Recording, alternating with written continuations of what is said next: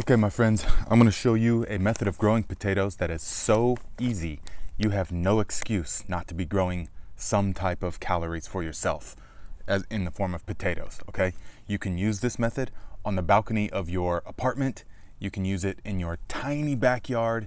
You could use it wherever you have direct access, or you have access to at least 6 hours of direct sun, okay? It does require that 6 hours of direct sun. So if you've got that, but that's it, that's fine, because this bag of soil that I bought just so that I could show you guys how this works over the course of this year, so that if you don't believe me this year, then you can see the results, and next year you can do it. But this $8 bag of soil, you essentially turn into a raised garden bed, okay? When I was traveling through Southeast Asia and India, I saw people, loads of people growing all sorts of stuff in the bag that it came in. Okay, so then I started doing it myself and found it has tremendous results. It's awesome for potatoes. So here's how you do it. You get your bag of soil, okay? Preferably organic. This one is not, but this one is a demonstration, okay? So you'll get to see updates of it over the season. But get your bag of soil and cut the top off of it, yes? And make sure it's a nice clean cut. You don't want to tear it. So use your scissors, cut the top off, and then roll it down. Now this is important. You want to roll down the lid so that it forms like a lip around the soil. Okay, keep it tight.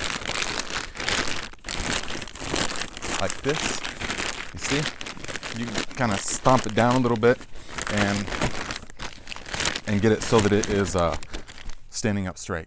All right, now we want to take our seed potato. Yes, they've already sprouted, and bury it about 2/3 the way down the bag. All right, and don't worry, the potato will sprout up through that. I know it's crazy, but there's a lot of energy stored in the potato, so it will make a shoot that is that long. All right, so just reach down all the way into the bag, and then take the potato, place it in there, bury it, and take your knife or whatever and poke a number, at least 6 or 8 holes in the bottom for drainage. That is very important. Then you simply place it in a place where it's not going to get knocked over and nothing's going to happen to it, and you will have potatoes. Water it when it feels dry, but if you live in an area that gets rainfall, it's pretty much going to be fine. Okay, so you can grow like this your first year, and then next year you can simply use a black trash bag like I have been doing. The same principle applies.